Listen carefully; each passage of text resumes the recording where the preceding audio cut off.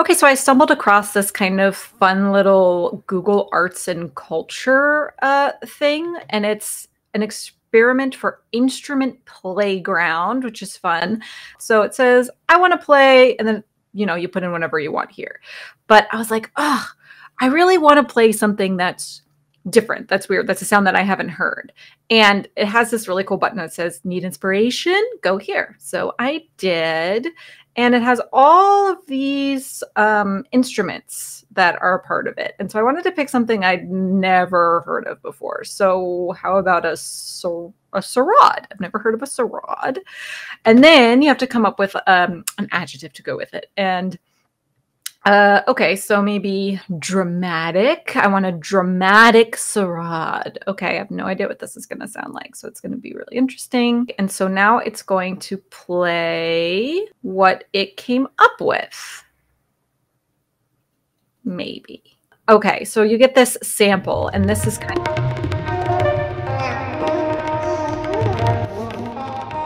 Okay, and I gotta say, I like how the sarod sounds. So then you can click these keys, and it kind of gives you like control over it. Now, that's an ambient, but you can do a beat, which kind of breaks it up into much shorter little...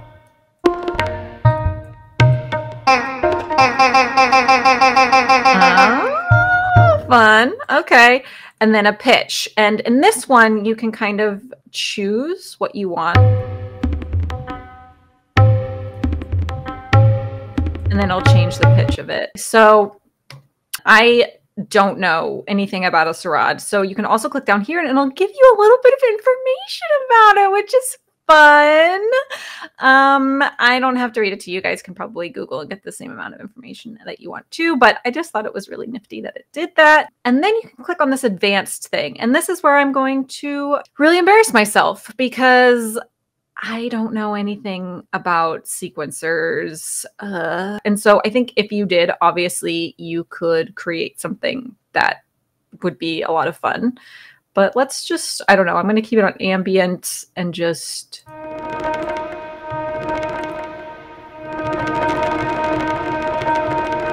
and click one note. Okay, but it's interesting, right? I mean, you know, it's ambient, so you could probably put it in anything and it would be kind of weird. Obviously, I click beat.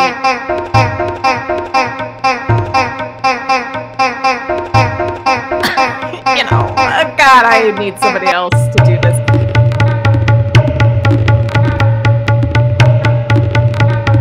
That's just kind of creepy and fun.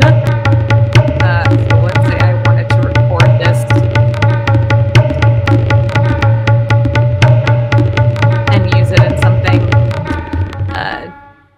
Don't know if I will, but maybe I will. Maybe I just came up with like a whole new way to make music because I don't know how to make music. Probably not, but let's just pretend that I did.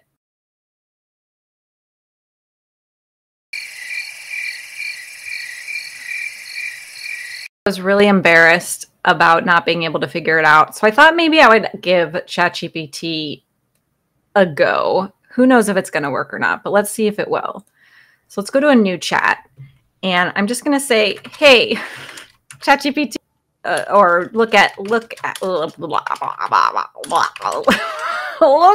the attached image. And then let's attach the image. Okay, so this is what ChatGPT responded to me. Basically, it said, it gave me a little bit of information, which is interesting. It said that the pitch is the vertical axis of the grid, which I sort of got that part. But then it said the timing is the horizontal axis. And you know what? I didn't really get that part. I figured you'd always have to have something in every block of the horizontal.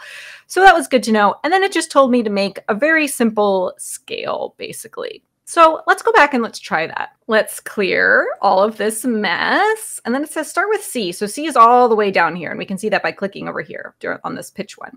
So I'm going to go back to ambient and I'm just going to go do, do, do, do, do, do, do, do. And I guess I'm going to come down.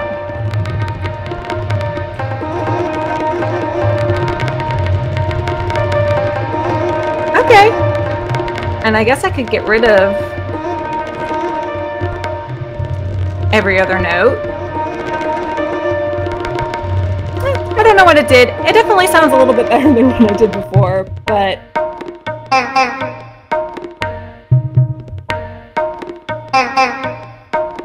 okay, that's fun though. We could use that at something. Maybe I'll record it. Well, that's fun. I'm glad I made myself a little bit less of an idiot for you guys. And yeah, I guess tune in next time when I play with something else. Bye.